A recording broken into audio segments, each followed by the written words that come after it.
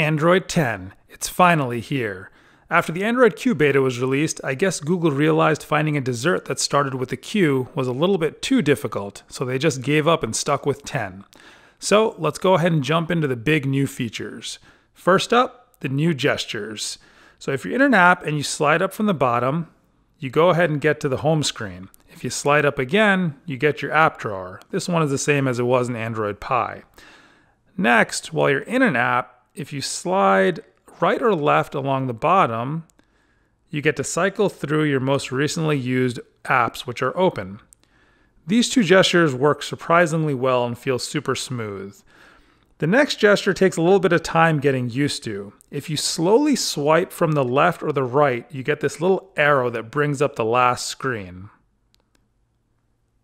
And you're able to be taken back. So in the Photos app, you would normally swipe left or right to see the next picture. But if you go ahead and do it slowly, you get this arrow and it'll bring you back to the previous screen. It essentially works like a back button. This also works in Chrome, bringing up the last web page. I think it was a little bit of a missed opportunity here because when you swipe from the right of the page, it still only goes back. It would have been nice to be able to go forward as well. Next up, we have a new dark theme. There was already a dark theme in Android Pie, but apparently this new one for Android 10 uses true black, meaning that your battery life should last significantly longer.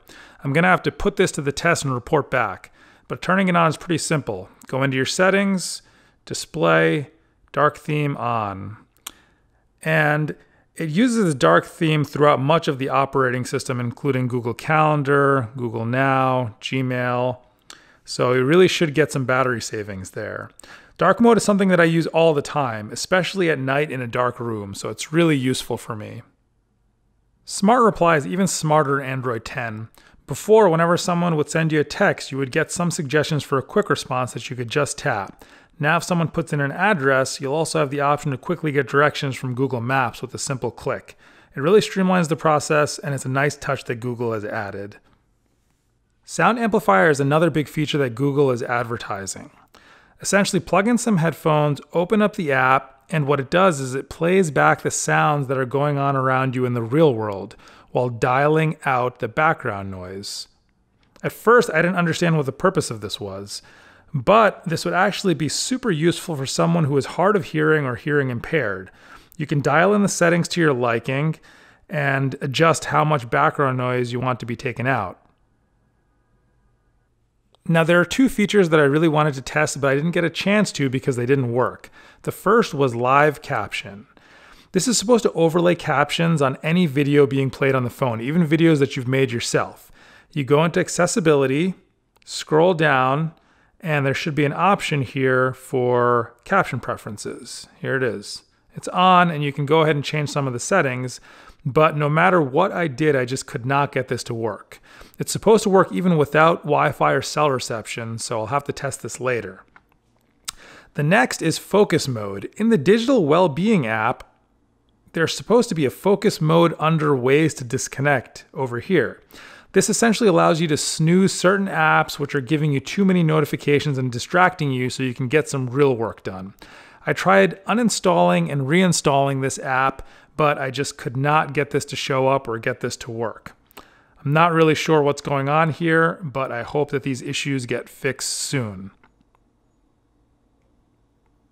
There are also a ton of other smaller changes in Android 10 which I didn't go through. For example, your cell reception icon up here is a little bit different than before. When you hold the power button down, you now have this emergency button that shows up, and I'm sure there's many other things which I'll find with time. One of my big issues with Android Pie was that it was a little too aggressive when it was closing out background apps which were open. This probably has to do with only the 4 GB of RAM available along with the software, but it was so aggressive that it would get annoying at times. I really hope that Android 10 is better optimized in this regard, but I'm going to have to spend some more serious time with this new software and test it out. Remember, bite that subscribe button on the bottom right if you want to see more videos, leave a comment below, and hit that like button if you enjoyed. See you next time.